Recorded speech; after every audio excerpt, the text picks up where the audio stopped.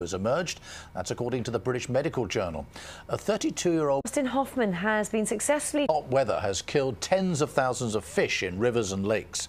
The Environment Agency says there's been less dogs to be enemies, but this is not the case for one feline family in Liverpool.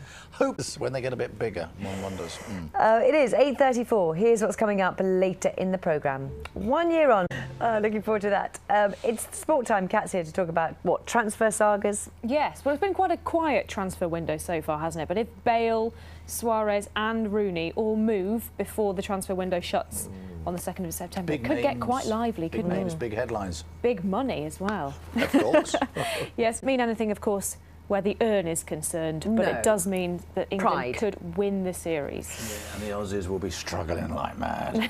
I don't think it's going to be so easy now, is it? No, not after the Old Trafford test. They certainly bounced back, didn't they? And with back-to-back series... I know you're staying here, Kat. She's won more titles and medals than any other British gymnast, but Beth Tweddle has decided it is time to retire. She's stepping down from the sport to concentrate on her academy, which opens in the Olympic Park in London next month.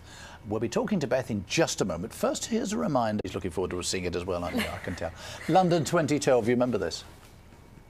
Now, listen, you're going to miss all that, aren't you? Yeah, of course I am. I'm going to miss... We know that you've worked incredibly hard over all these years, so give us a sense of the kind of hours that you were having to do. Leading up to a major... Do you know what?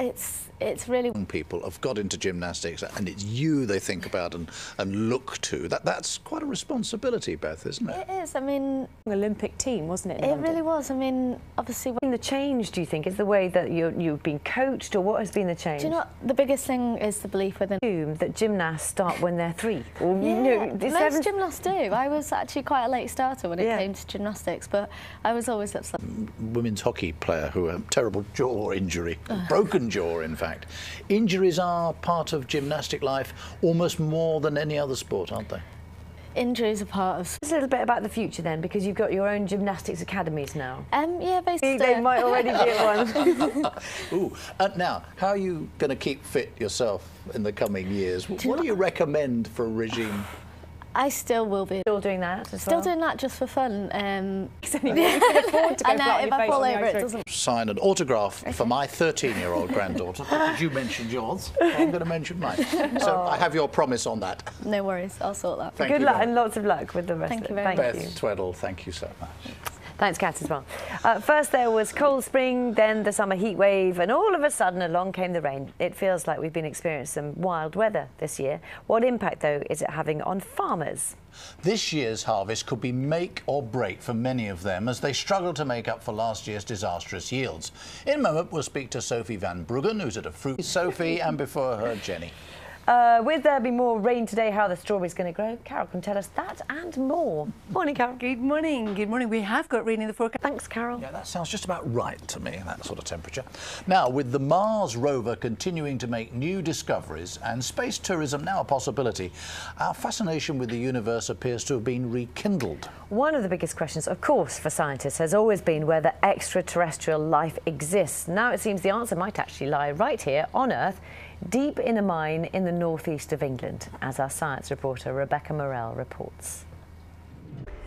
50 years ago today, the men behind the great train robbery were putting their final plans into place. Led by Bruce Reynolds, the gang escaped with cash worth nearly £50 million in today's money. Yes, it was £2.5 million at the time, wasn't it? 5 decades on, Bruce's son Nick, along with Christopher Pickard, who helped gang member Ronnie Biggs write his autobiography, have penned a book about the crime, which they say still holds many mysteries. We'll speak to them in a moment. Of the most infamous events in British history. Well, Nick Reynolds and Chris, who's helped Ronnie Biggs write his autobiography, join us now. Well, first of all, Nick, what do you remember of your father growing up? Did you have any suspicion of what he was up to? Not at all, really. We were on the run for 5 years, and to me... You obviously had you were very young, as you say, you had no clue about what happened, the background or anything like that. That must have been quite shocking for you that your dad was actually being treated, first of all, as a criminal. Well, it was when he was arrested, yes. In this, it had affected lots of different people in many ways. And in some ways, you know, we call it the Great Train Robbery. I mean, it was a criminal act, wasn't it? Oh yes, I mean I think Nick would say from his lives and so on. There's nothing glamorous about what your father did or what these other No, chaps did. no, they took a chance. They risked their life. Train robbery yourself? No, unfortunately, I've been sort of. Realised, did they, Christopher, how much money was on board the train? Did they? Chris, they left the clues at Leatherslade Farm, which led to the, certainly, if not the immediate arrest, the identification of them pretty quickly. Well, yeah, I think what we've found. Jack Slipper, I think he was called. Jack Slipper, who chased Ron around the world. There were the policemen who made their names, but also their investigations weren't always very clever either, were they, Chris? No, they. And their book, The Great Train Robbery, is out right now. Fazer from N-Dubs will be here in a few minutes. Yes, he's going to talk to us, quite strangely possibly, about his love of classical music. First, though, a last quick look at what is happening where you are. See you in a minute. Well, first of all, Nick, what do you remember of your father growing up? Did you have any suspicion of what he was up to? Not at all, really. We were on the run for 5 years, and to me... You obviously had you were very young, as you say, you had no clue about what happened, the background or anything like that. That must have been quite shocking for you that your dad was actually being treated, first of all, as a criminal. Well, it was when he was arrested, yes. In this, it had affected lots of different people in many ways. And in some ways, you know, we call it the Great Train Robbery. I mean, it was a criminal act, wasn't it? Oh yes, I mean I think Nick would say from his lives and so on. There's nothing glamorous about what your father did or what these other chaps did. No, they took a chance. They risked their life. Train robbery yourself? No, unfortunately, I've been sort of. Realised, did they, Christopher, how much money was on board the train? Did they? Chris, they left the clues at Leatherslade Farm, which led to the, certainly, if not the immediate arrest, the identification of them pretty quickly. Well, yeah, I think what we've found. Jack Slipper, I think he was called. Jack Slipper, who chased Ron around the world. There were the policemen who made their names, but also their investigations weren't always very clever either, were they, Chris? No, they. And their book, The Great Train Robbery, is out right now. Fazer from N-Dubs will be here in a few minutes. Yes, he's going to talk to us, quite strangely possibly, about his love of classical music. First, though, a last quick look at what is happening where you are. See you in a minute. Biggs write his autobiography. Join us now. Well, first of all, Nick, what do you remember of your father growing up? Did you have any suspicion of what he was up to?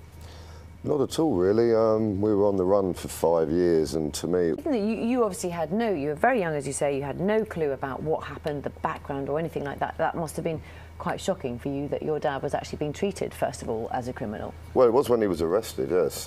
In this, it had affected lots of different people in many ways. And in some ways, you know, we call it the Great Train Robbery. I mean, it was a criminal act, wasn't it? Oh yes, I mean I think Nick would say from his lives and so on. There's nothing glamorous about what your father did or what these other chaps did. No, they took a chance. They risked their life. Train robbery yourself? No, unfortunately, I've been sort of. Realised, did they, Christopher, how much money was on board the train? Did they? Chris, they left the clues at Leatherslade Farm, which led to the, certainly, if not the immediate arrest, the identification of them pretty quickly. Well, yeah, I think what we've found. Jack Slipper, I think he was called. Jack Slipper, who chased Ron around the world. There were the policemen who made their names, but also their investigations weren't always very clever either, were they, Chris? No, they. And their book, The Great Train Robbery, is out right now. Fazer from N-Dubs will be here in a few minutes. Yes, he's going to talk to us, quite strangely possibly, about his love of classical music. First, though, a last quick look at what is happening where